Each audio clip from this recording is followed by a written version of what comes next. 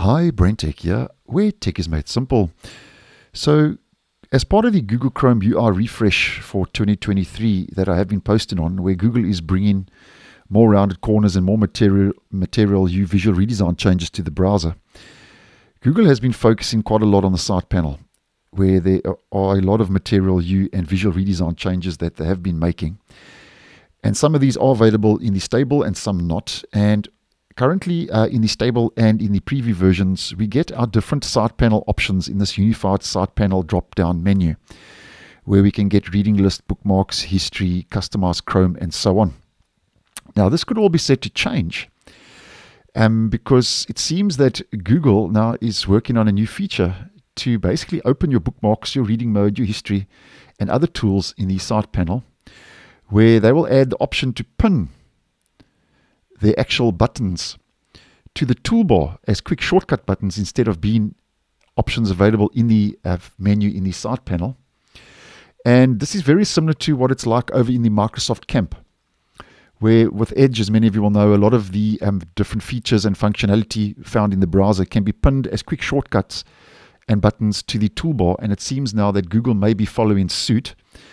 So just to demonstrate what this is all about, because it's still very early days, if we just head over to some screenshots, once again provided by Leo over on X. If we just have a closer look at some of these images, we can see that Google is preparing a change to the Chrome side panel user interface, where the different entries, so that would be your bookmarks.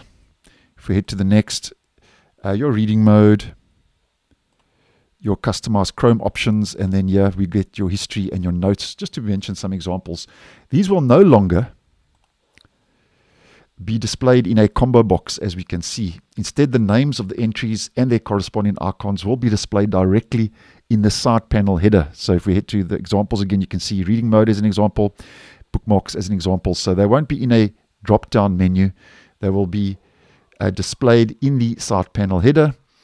And that means that the corresponding icons that will be found eventually, because this is still early days, those corresponding icons that will be found as quick launch buttons in the toolbar, when you click on that, obviously it'll open up the relevant entry in the side panel. So as mentioned, very early days, but just bringing it to your attention. And this seems to be part of the Chrome UI refresh, where Google is making more material U changes and bringing more rounded corners to the browser. And I'll keep a close eye on this one, and when those features, and if they do start rolling out, obviously I'll keep you guys posted and in the loop. So thanks for watching, and I'll see you in the next one.